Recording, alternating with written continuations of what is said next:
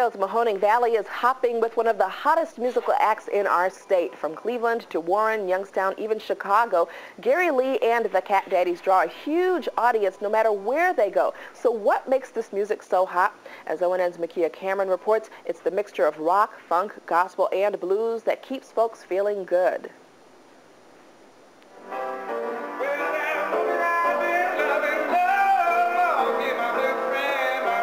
The music he sings has roots in the Deep South. But Gary Lee and the Cat Daddies aren't singing the blues for audiences in New Orleans. Instead, Northeast Ohio.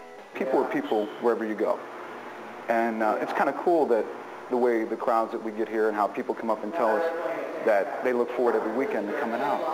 What they're coming to see is something this area hasn't seen or heard for years. A kind of music full of emotion, an escape from life when times get tough. Life around here is tough. People work, 9 to 5 hour days. A lot of times they work overtime, and it's, steel mills, GM, Packard, Lordstown. Around here, people work hard for the money. So our only goal is to just make them feel good. Gary Lee and the Cat Daddies started singing the blues for audiences in Warren 3 years ago, but his passion for this music began long before that. My sister snuck home a Jerry Lee Lewis rhythm and blues album when I was about 5, and I just loved something about the sound, man. It just made me feel a certain way.